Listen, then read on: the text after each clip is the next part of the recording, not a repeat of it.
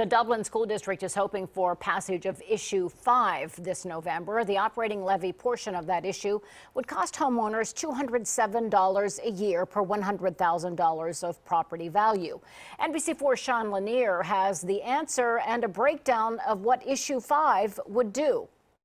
The superintendent of the Dublin School District says he sees an issue with overcrowding in the next 10 years, and that's why Issue 5 is needed. The investment this community has made in having great schools is really in jeopardy unless we can provide additional classroom space. This is a copy of the Franklin County ballot for this November. On it, you can see Issue 5 is loaded. The proposed issue is a no new mileage bond issue and a permanent improvement levy combined with a $5.9 mil operating levy that will cost taxpayers $207 per $100,000 of home value. The no new mileage means that the new schools and facility improvements will not cost taxpayers anything additional. This is all supposed to help with creating more space. Right now, we project that we're going to be 1,200 seats short for elementary students about 3 years from now. This is how Issue 5 plans to address issues like that and the potential for 3,000 additional students entering this system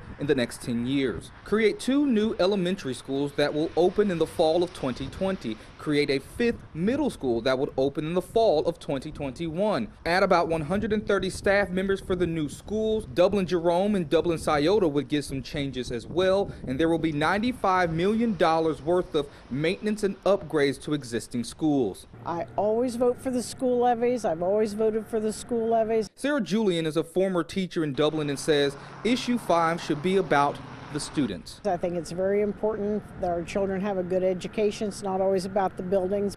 For more details on Issue 5, which is the Dublin School Levy, go to our website, NBC4i.com. We'll have it all there for you. Local for you in Dublin, Sean Lanier, NBC4. And Sean, we've got all kinds of coverage on local issues and races as Election Day gets near. Visit NBC4i.com, your local election headquarters.